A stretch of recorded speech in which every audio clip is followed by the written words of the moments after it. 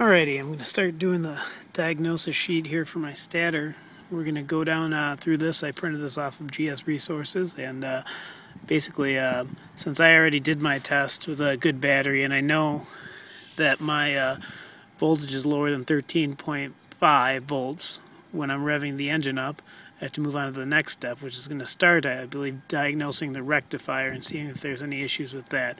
So basically, I'm going to start it, and I let the engine idle, and I've got the negative, or the black multimeter lead.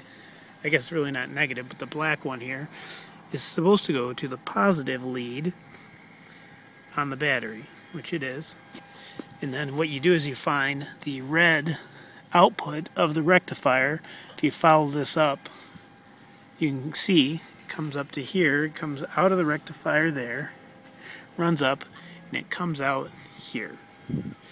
And so what I'm going to do is that's a tight squeeze there, so I've got my positive lead here. I'm going to stick it in there and see what the reading is. It should be less than 0.2 volts, or I should say more than 0.2 volts.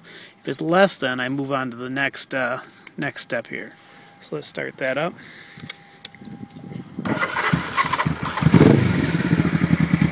And this is supposed to be at idle, and it's supposed to still be connected, so you don't disconnect it from the rectifier. So I'm going to go ahead, reading 0. Just going to slide that in there.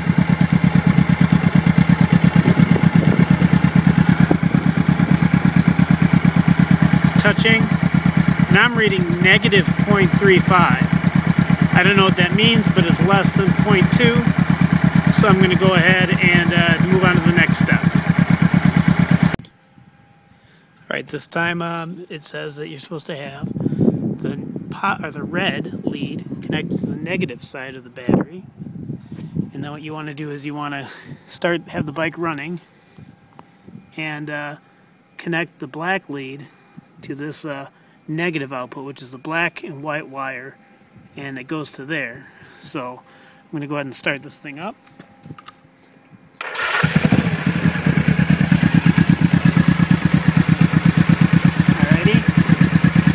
Go ahead and touch it to there,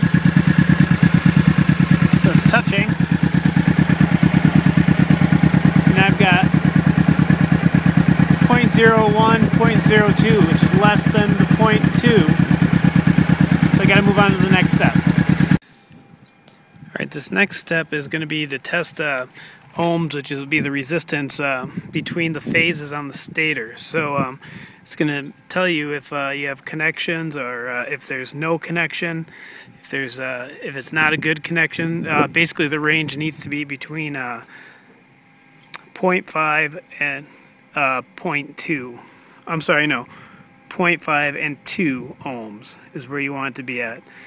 So basically, what you do is you pull these your white, green, yellow, and white, blue out, and you disconnect them, and that bike doesn't have to be running. And then you connect to one, and you can test across phases. I'm going to connect to the yellow, and then test the yellow to white, green, and the yellow to white, blue, and then I'm going to test from the white, blue to the white, green, and and see what my ranges are.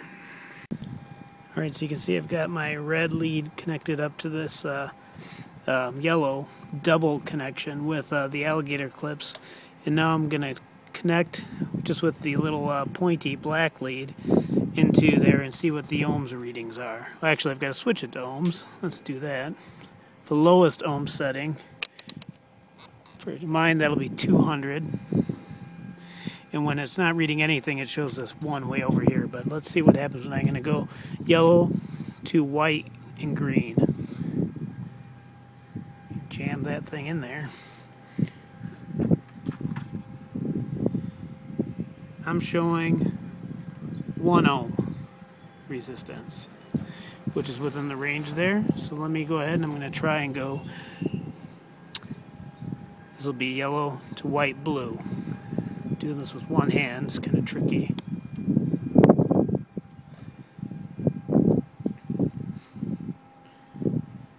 Okay, it's in there, it's settling down. 1 ohm as well. That's good.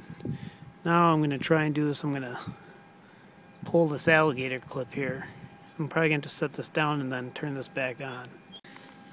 Alright, I've got the white-green alligator clipped in with the red. And I've got my white-blue here, and I'm just going to go ahead and slide this in there and check the ohms on there.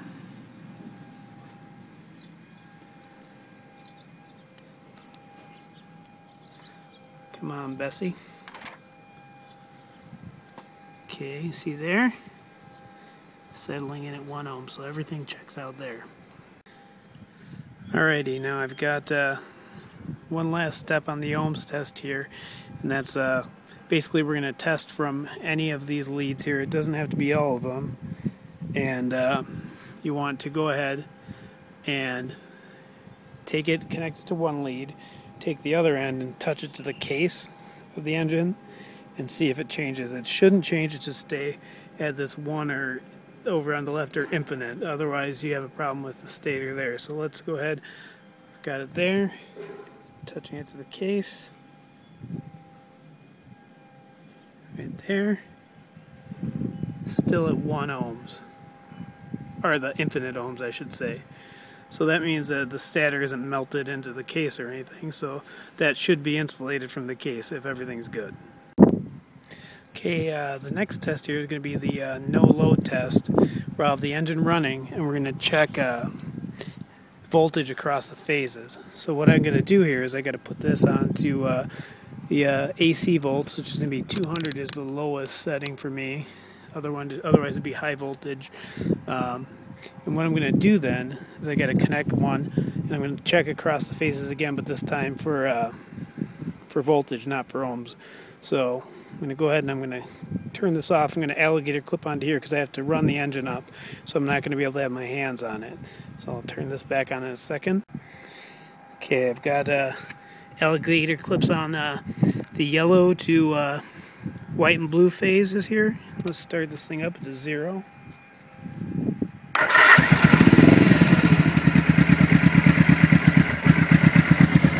There's 14 volts. Let's give this thing a rev.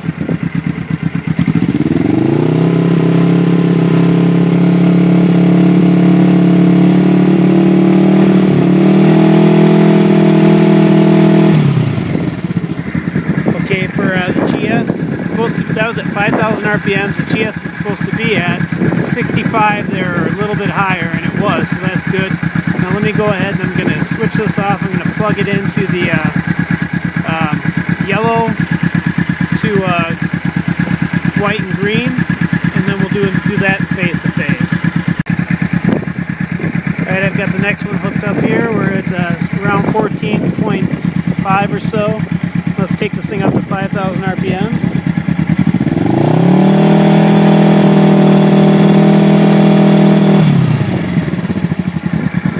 Above 65, so that's good. Now I've got to turn this off. I'm going to hook 2 white phases, white, green, white, blue together and test that. Okay, I've got white, green, and white, blue here. I'm going to go ahead and rev this thing up to 5,000 again.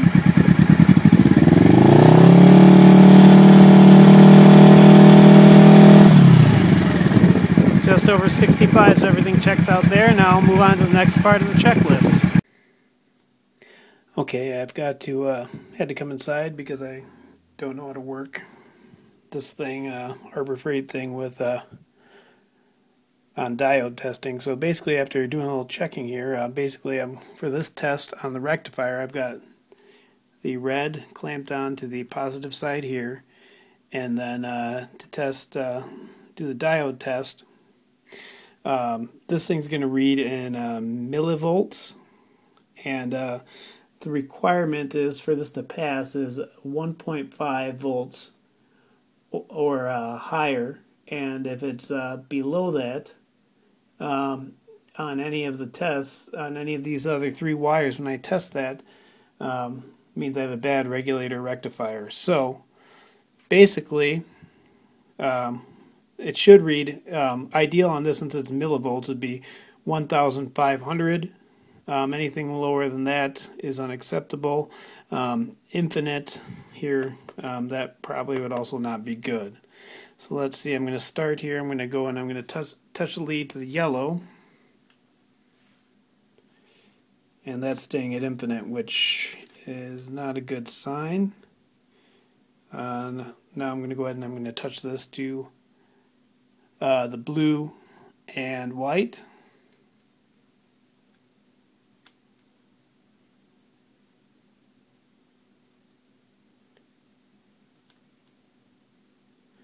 Looks like I'm at 1.1, which is too low, 1.1 volts, 1,163 millivolts. And let's try this guy here, which is white and red. Let's sneak under there. That is also reading infinite. So it looks like, according to this, I have a different bad news. The regulator rectifier is at fault. So I've got to replace that and then start again at the test. I don't know if it's worth going into this next step anyhow. Maybe I will. Okay, just to check my work, as they would say in math, I'm going to do this last test here, which is going to be a diode test on the regulator rectifier again. Basically, I'm looking for, when I connect this, I've got to connect to the negative lead for the rectifier. Some of these, I guess, it's not going to be the, there won't be a wire. The case is just the negative. Mine has the lead, and you're just going to go through to the different ones here, and you're going to test to the yellow wire, or to all the different phase wires. So let's go ahead and do this. I'm just going to call them out here. And you want to have a reading of 0.5 volts on all three tests. So let's go ahead and check this. And then there's a reading.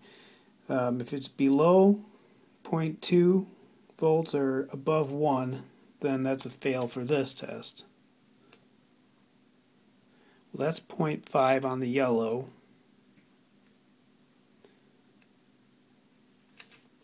.5 on the white and blue.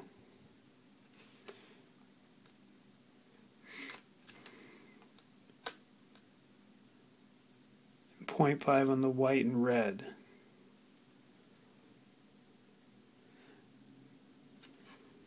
So that does pass, but it doesn't pass on the previous test, the test from the positive across those leads. So it looks like I have a rectifier issue. I'm going to have to see about getting one and then going from there.